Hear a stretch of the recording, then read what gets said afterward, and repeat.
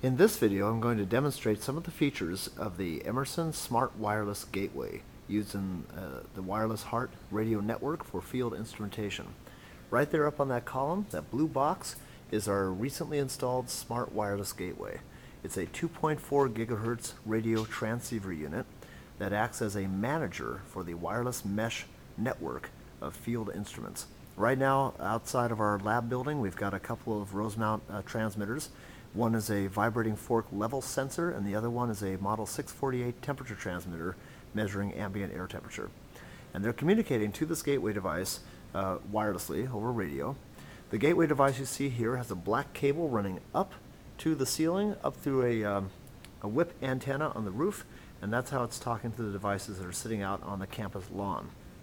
Now, to configure and monitor and diagnose things with the data points within the gateway network, they made it very easy and convenient. They equipped the Smart Wireless Gateway with a web browser. So that means any computer that's on the same Ethernet network as the wireless gateway is able to communicate to it using any standard web browser like Internet Explorer.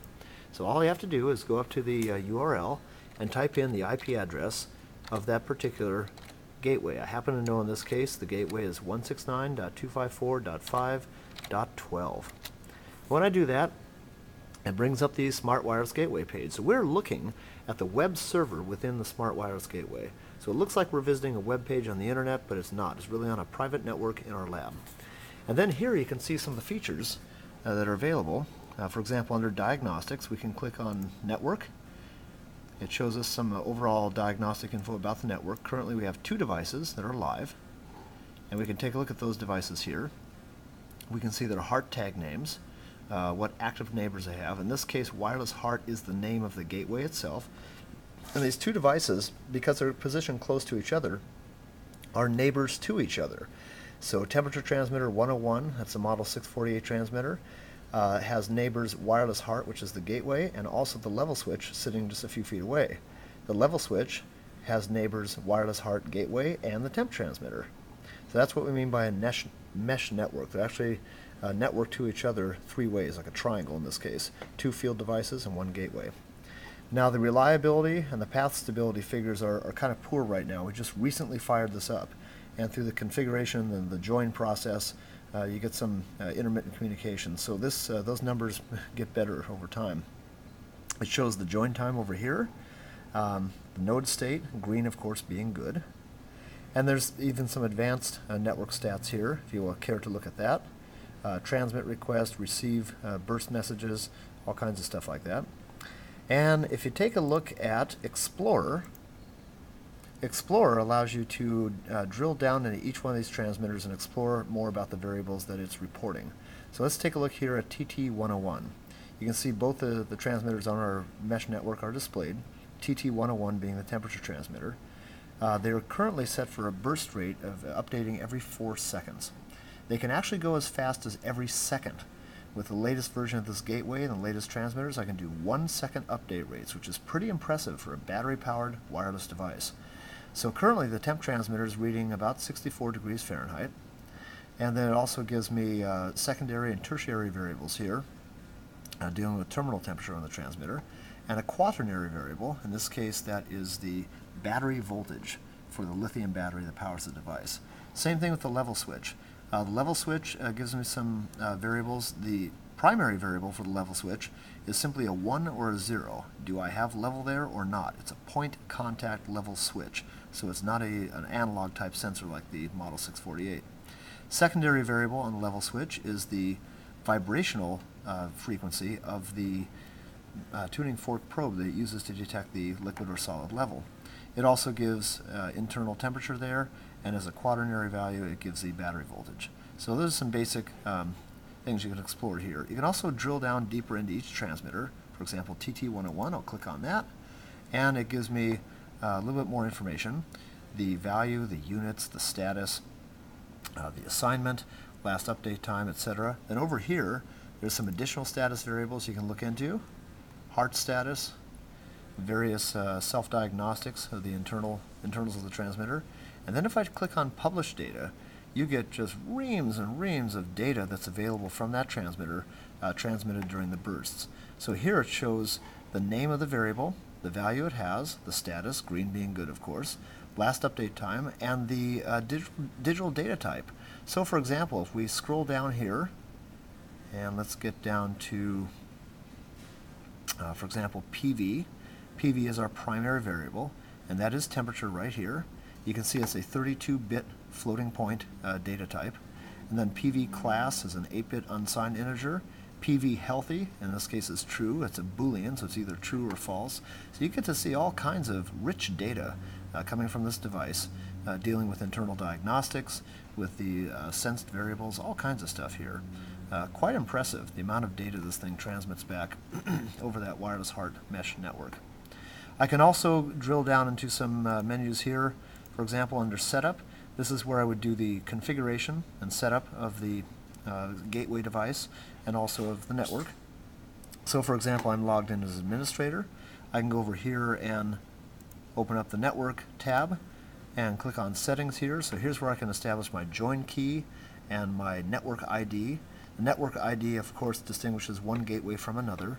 The join key is basically your security. This is how you're able to permit each field device to join the wireless network. And in the interest of security, you can have the join key blanked out like it is right here, so I just see dots. If I clicked on yes, you would actually see our join key. You can have it generate random join keys. You can even have it rotate the join key on an interval that you get to specify for additional security.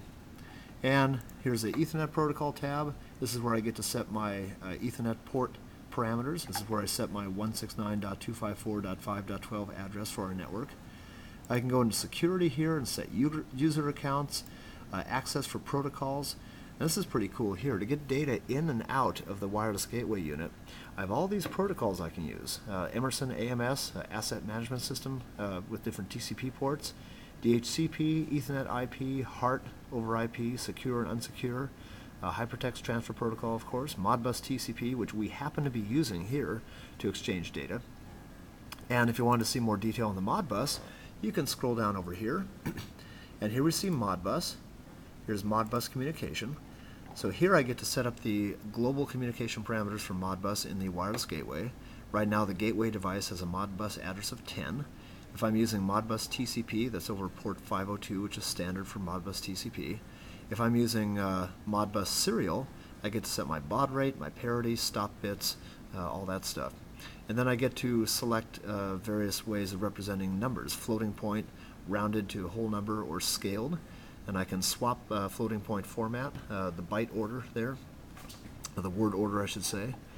And let's see, if I go into Modbus mapping, here's where it gets really interesting for the technician.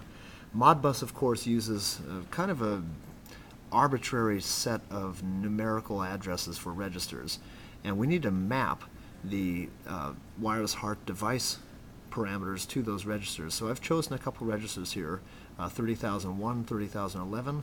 I've mapped register 30,001 to the primary variable of temp transmitter 101. And, excuse me, 30,011, I've mapped that to the quaternary variable of temp transmitter 101.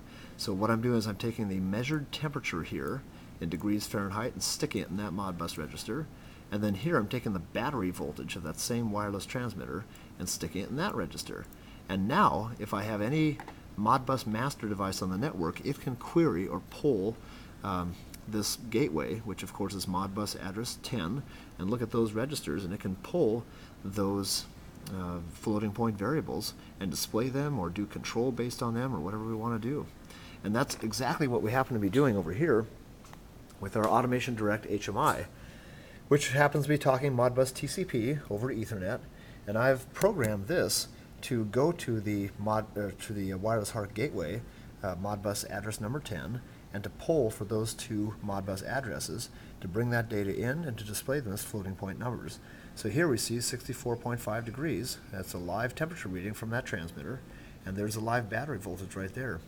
So Modbus, as archaic a standard as it may be, is pretty much ubiquitous among industrial control devices. So if you have connectivity at all between devices, it's pretty common they're going to talk Modbus, and that gives us a way to get data in and out of devices made by different manufacturers. So this whole setup you saw here just took a few hours to set up, including the commissioning of the WirelessHART devices, the Ethernet network configuration, the Modbus mapping, and I had to do some head scratching here. It would have gone faster had I been more familiar with the procedure for setting it up. I actually had to do a couple of resets in the gateway before it was able to accept my Modbus mapping.